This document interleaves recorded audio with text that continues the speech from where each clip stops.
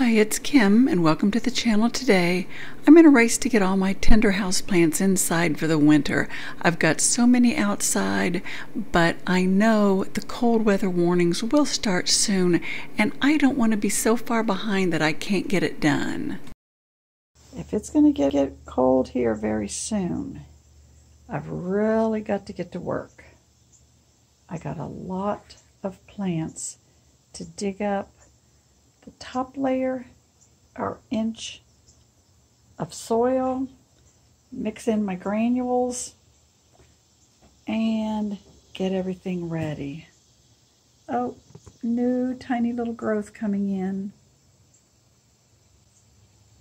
Well, we'll see. We've got to get this done. I'm going to get some clippings of this to take in. Look how gorgeous it's been. And the Wandering Jew is just out of its mind. It is crazy. This is the doorknob. Straight across. That's how high it's growing. I have to save some of this, but I won't be saving the entire pot.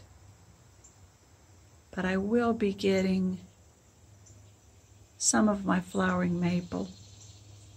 I can't resist it. It's just too pretty.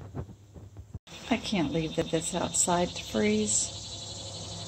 We're going to take some cuttings in. Look at that. Look how gorgeous. I'm definitely bringing some in. From experience, it'll root in just less than a week, so I'm going to bring some in. I'm just needing a little bit more work out here to prep these. I'm getting them all debugged and prepped with my systemic insecticide, of course. And then I've just got to work on it before the little chipmunks come out here and destroy everything. So I've chosen some planters. I'm working on a few things. And then I do plan to root some cuttings so that I can have pieces of this plant. It's just so huge, I can't do without it. And the bird of paradise, it will be coming upstairs. I've got it mostly treated, but we're working on that. So let's get a few of these inside. Now I've got a lot of mess in here.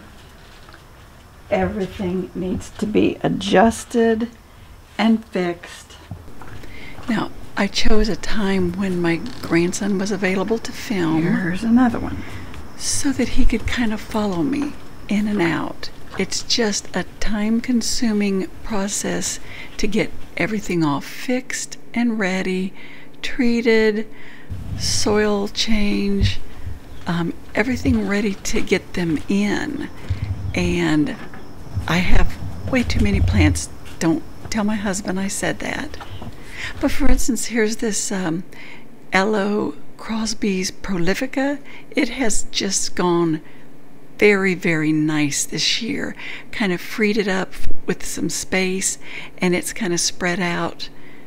I've got some plans for those succulents there on the left to go into the aquarium on the right. It's going to be nice. Just wait, but I've got all that for this winter. Okay, now